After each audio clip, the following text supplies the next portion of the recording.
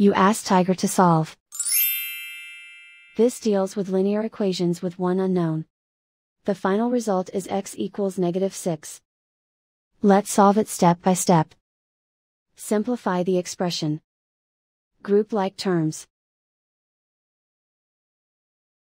Simplify the arithmetic.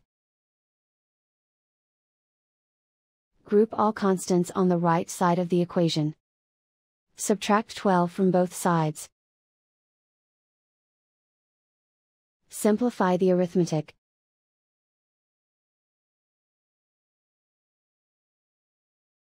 Isolate the x. Divide both sides by 2. Simplify the fraction. Find the greatest common factor of the numerator and denominator. Factor out and cancel the greatest common factor. And so the final result is x equals -6.